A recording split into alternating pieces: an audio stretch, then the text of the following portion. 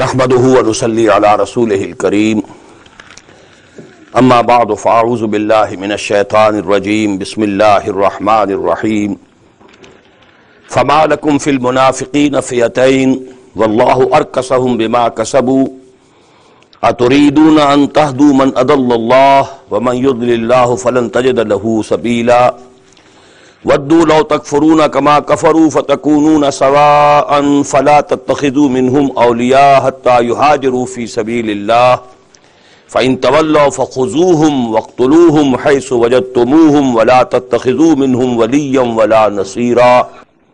सदक़ल्लाहुल Azeem. As I told you before, three subjects were very important regarding the conduct of the munafiqeen. Number one, the total obedience to Muhammad sallallahu alayhi wasallam. فَلَا وَرَبِّكَ لَا يُؤْمِنُونَ حَتَّى يُحَكِّمُوكَ فِي مَا شَجَرَ بَيْنَهُمْ ثُمَّ لَا يَجِدُوا فِي أَنفُسِهِمْ حَرَجًا مِمَّا قَضَيْتَ وَيُسَلِّمُوا تَسْلِيمًا. Total obedience. Number two, qital fi sabilillah, because there was risk for life and loss of wealth also, because you know everybody who went for fighting in the way of Allah, he had his own conveyance and his own rations. It was not an organized army like we have today. The supply lines are there and so on, and all the conveyances, you know, it belongs to the government. Nothing of the sort. So it was risk for life, risk for money and wealth also, and belongings also. And the third subject now begins, and that is of hijrah. As I told you, hijrah, immigration to Medina, for all Mu'mins was declared to be necessary, obligatory. Why?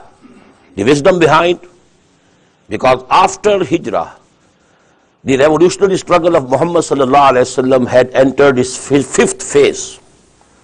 What is the fifth phase? Number one, dawah. Number two, organization. Number three, training. Number four, passive resistance. No retaliation. Taking all persecution without any retaliation. And now it was to be the fifth stage, and that is of active resistance. Challenging the system. Challenging the Quraysh, because they were the A'immat al-Kufr, as they are called in Surah At-Tawbah. They were A'immat al-Kufr. So now for that purpose it was necessary and absolutely logical that all the force available should gather at one point, so that that base, you know, is strong enough, and from that base an offensive can be launched. Hence it was made compulsory, every moment, wherever he is, whether he is at Mecca or at any other place in the whole of the Arabian Peninsula. Because the Arabian Peninsula had a few cities only, just as Mecca and Taif and Medina and a few more. All the rest it was Bedouins, Arab. Areas were divided between Qabail, between the different tribes. And they were wandering over there, you know, if there is some rain and there is some greenery here, they are staying here today. Again, because it is all finished, then they move to some other place. Wherever they were forced and they were obliged to come to Medina. Now this again became a very big testing for those people regarding their iman, to leaving their homes and hearts, while there was nothing for there which was disturbing them. At Mecca, Muslims were being persecuted, but there were most Mu'mins in different tribes, and there was no conflict, and they were not persecuting them. Now, without any persecution, to leave the homes and hearts, it is not an easy job. And the land, you know, which is very beloved to every person, where he has lived, where he was born, where his ancestors are and buried. So this is again a very tough point. And it was said already, because in the end of Surah Al-Anfal, because Surah Al-Anfal was revealed much before this surah. Surah Al-Anfal was revealed in the second year after Hijrah, just after the Battle of Badr. And the period of the revelation of Surah Nisa is starting from the fourth year after Hijrah till the sixth year. Different passages were revealed at different times during these 3 years. So in Surah Al-Anfal we find the divine wordings. Ma lakum min walayatihim min shayin hatta yuhajiru. If these Mu'mins, if they don't migrate, if they don't make hijrah, they don't leave their homes and hearts and come over to Medina, then you have no relationship with them. Oh, moments. Now this was a very harsh and very tough, commandment. Now there were people who had come to Medina from Quraysh, and there were their brethren, and they knew he has also embraced Islam. Only he is not making hijrah. But now Quran says, مَا لَكُم مِّن وَلَايَتِهِم مِّن شَيْءٍ. You have no connection with them now. No relationship. All relations broken. So this is the problem, and this was the problem faced not by the munafiqeen of Medina, but the munafiqeen elsewhere. Because munafiqeen of Medina had to stay in Medina. This test, they didn't have to pass through. So actually that was for a very big test for other people. For other people who embraced Islam, who accept the faith, but they didn't immigrate to Medina. And about them, the Muslims were now differing. But what has happened? If he has not been able to immigrate even, then he is a Muslim. He has embraced Islam. He says Shahada. He testifies, Ashhadu an la ilaha illallah wa ashhadu anna Muhammadan Rasulullah.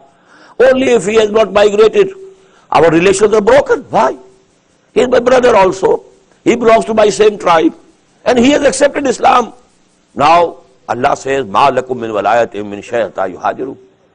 So there was a difference of opinion among Muslims.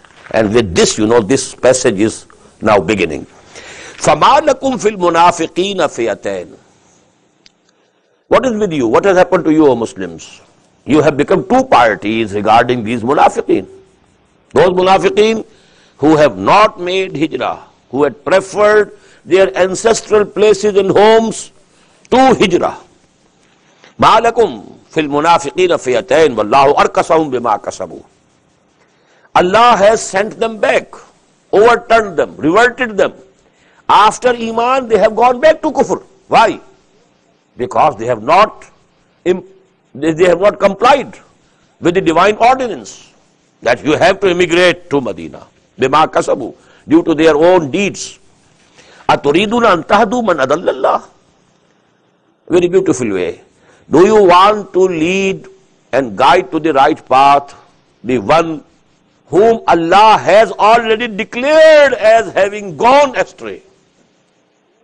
Allah declares, if they have not migrated, if they have not left their homes and hearts and families, and they have preferred remaining over there and not coming over to Medina, actually Allah subhanahu wa ta'ala has already declared them that they have gone back. Now you want to guide them. وَمَنْ يُضْلِلِ اللَّهُ فَلَنْ تَجِدَ لَهُ سَبِيلًا. Whomsoever Allah has declared as have gone astray, you won't find for him any way of coming back and coming to the truth and coming to the true path. وَدُّوا لَوْ تَكْفُرُونَ كَمَا كَفَرُوا. They want that you should also become disbelievers like them. They might be saying, oh, you also come back to Makkah. Only we believe in Quran, we believe in Muhammad, we are praying, we are saying something.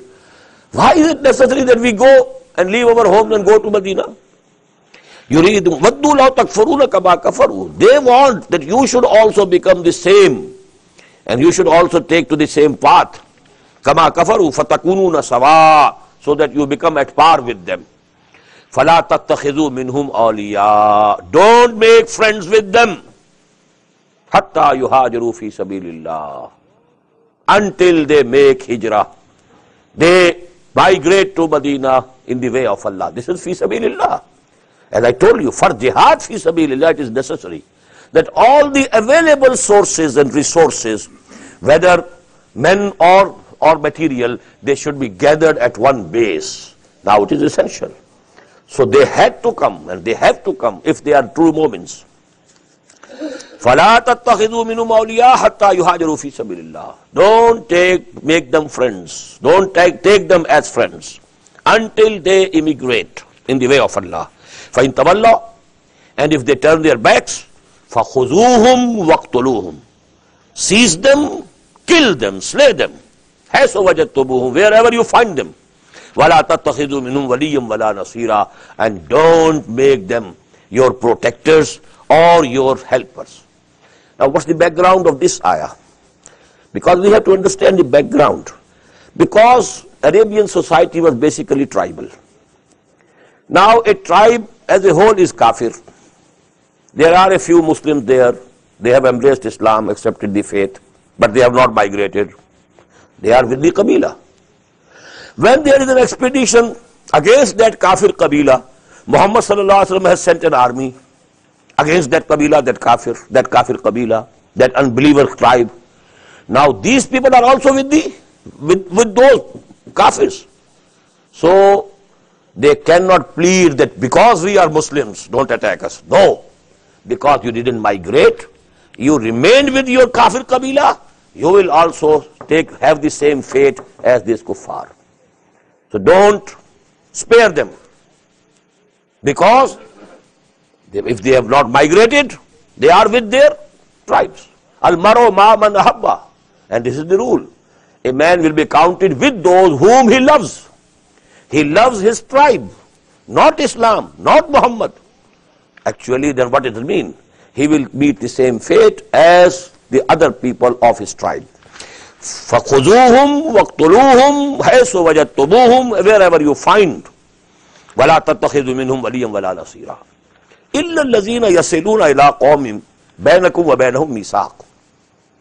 But there is one exception. Except those who have joined, who have friendship and treaties with that Qabila, with that nation, between you and them there is a treaty. If that Qabila or those people have a treaty with a tribe with whom you have a treaty, then you know they are also covered by the terms of that treaty. Or ja'ukum, and number two, or the other exception is, if they come to you, hasirat suduruhum, their chests shrink, an yuqatilukum, they don't want to fight you also, or yuqatilu qawmahum, and they don't want to fight their own tribe, their own nation also. They want to be non-aligned. They want to be, so they are not fighting you, against you, along with that tribe. Although they are not fighting with you against their own tribe. But if they want to remain neutral, so Allah subhanahu wa ta'ala has made them also an exception. Don't kill them. وَلَوْ شَاءَ اللَّهُ لَسَلَّطَهُمْ عَلَيْكُمْ. If Allah had so wished, He would have given them power over you. فَقَاتَلُوا فَلَقَاتَلُوكُمْ. And they would have fought you side by side with their own tribe. They might have fought against you, O Muslims. فَإِنْ يَتَزَلُوكُمْ. So if they are withdrawing from you, فَلَمْ يُقَاتِلُوكُمْ, and they are not fighting against you, وَأَلْقَوْا إِلَيْكُمُ السَّلَامَ, and they are presenting to you the peace, فَمَا جَعَلَ اللَّهُ لَكُمْ عَلَيْهِمْ سَبِيلًا. For such persons, Allah subhanahu wa ta'ala has given you no way, assigns no way against them. Now you can't have any step against them because they belong to a tribe with whom you have a treaty. Number two, or because they have come to you and they declare that they will neither take the side of their tribe, nor they will take the side with you. Neither fight you against you with their tribe, nor they are ready to fight against their tribes along with you. So now spare them. This is the second exception. But here is again another exception to this exception. What is that? سَتَجِدُونَ آخَرِينَ. You will find in another group also. يُرِيدُونَ أَنْ يَامَنُوكُمْ وَيَامَنُوا قَوْمَهُمْ. They want to be in peace from you also and from their own tribe also. They want peace. They don't want to fight. They don't want to take sides. They declare that we are neutral. In the same way as in the previous ayah. But كُلَّمَا رُدُّوا إِلَى الْفِتْنَةِ أُرْكُسُوا فِيهَا. Whenever there is some temptation, when they see that our tribe is strong and this tribe is sure to win against the army sent by Muhammad sallallahu alaihi wasallam, then they take the side of their tribe, so that they can also gain from the victory. They can also gain from the booty. كُلَّمَا رُدُّوا إِلَى الْفِتْنَةِ أُرْكِسُوا فِيهَا. Whenever there is a testing and temptation, then they go back on their promise. فَإِنْ لَمْ يَعْتَدِلُوكُمْ. Now if they are not withdrawing from you, if they are not sparing you, وَيَلْقُوا إِلَيْكُمُ السَّلَامَ, and they are not presenting peace to you, وَيَكُفُّوا أَيْدِيَهُمْ, and they are not holding back their hands from you, فَخُذُوهُمْ. Now you seize them, وَاقْتُلُوهُمْ, and kill them, wherever you find them. وَأُولَٰئِكَ جَعَلْنَا لَكُمْ عَلَيْهِمْ سُلْطَانًا مُبِينًا. And against such people, we have given you a clear mandate. You can go against them. Now, these things couldn't be understood unless you know, the struggle going on between Islam and Kufr. Muhammad sallallahu alaihi wasallam, his companions on one side, and these kuffar on the other. But there was some intermingling, because in that tribe, mainly the tribe is kafir, but a few Muslims are there. So there is a complication. So these problems had to be solved for the Muslims. What to do? Well, that person is a Muslim, but he is, along with his tribe, he is fighting us. Should I spare him? No, don't spare him. Kill him. If he has come to the fight against you, along with the tribe to which he belongs. So these things are to be given in detail, and Allah subhanahu wa ta'ala has made everything clear.